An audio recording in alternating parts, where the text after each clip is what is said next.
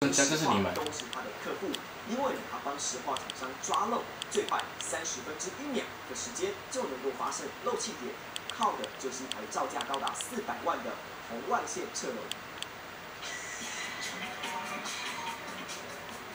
开关阀、关紧窗还有镜头，这一台不是一般的摄影机，而是丙烯泄漏监测仪。看技术人员出任务，只穿衬衫、皮鞋，连护目镜都没有，旁人替他捏一把冷汗。但其实这台摄像机站10公尺远就能侦测到气体。到了这个红外线热像气体测漏仪，它检测速度有多快？我们先拿赖打试试看。通常呢，要同时打开这个打火石以及开关阀就有火花，但就现在呢，我只按下开关阀，里面就放出碗类的气体。我们拿到镜头前面测试看看，不到1秒的时间就测出气体泄漏了。 红外线测漏仪曾出征到石化厂、瓦斯厂地下管线，尽管一台造价400万元，中油、台塑、长春石化等上游厂都是他的客户。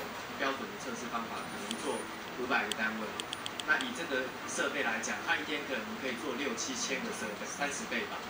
有10几年资历的侦测达人说，加油站最常泄漏的石油气最易燃，爆炸界限是空间浓度1%到6%，而天然气则是3%以上才可能气爆，丙烯则是最低浓度2%就有危险。 以赖打的玩气做测试，一般公共空间不太可能易燃，除非是像掌心这么小的空间，让气体浓度够高才可能燃烧。达人预估，以10吨丙烯外泄来说，大约只是一台小货车的空间，爆炸会绵延4、5条街区，另有原因。就是化学的溶剂的话，建议还是用泡沫的方式啊做覆盖，这样子会比较安全。因为水会把这个区域化学的溶剂带到更大的区域。